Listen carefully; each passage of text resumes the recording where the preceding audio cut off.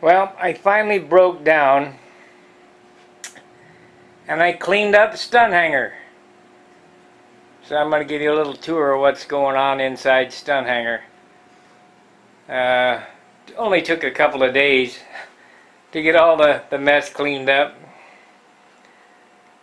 And what we have going on here is control central for stunt hanger. I got a cutter, as I did a short video, but I'm not going to go with that video because it's just too complicated.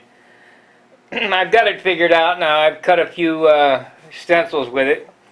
This is my stunt hanger stencil for the back of my windshield, and I have some stencils that I cut for some airplanes that I'm doing.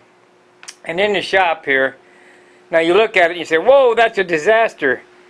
This is like a doctor's office right now compared to what it was. It is absolutely clean.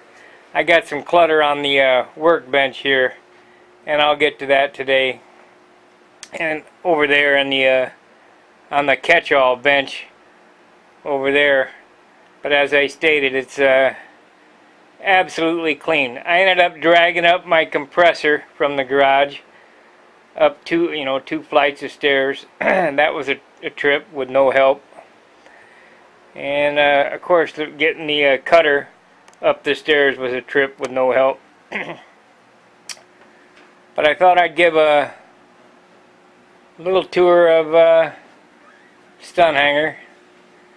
And these are not all the airplanes that I have at my house. This is just my shop, what I have in my shop. I have more in the garage. And there's a few of them here. Any of you people who are going to be at Broken Arrow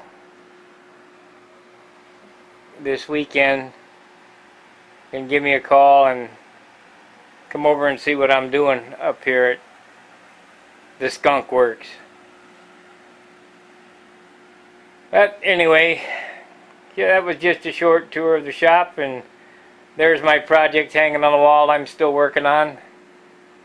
I got clear and ink and all kind of things to go on it yet. So anyway, I'm going to get back to work cleaning, and I need to get to painting, and we'll see you on the next video.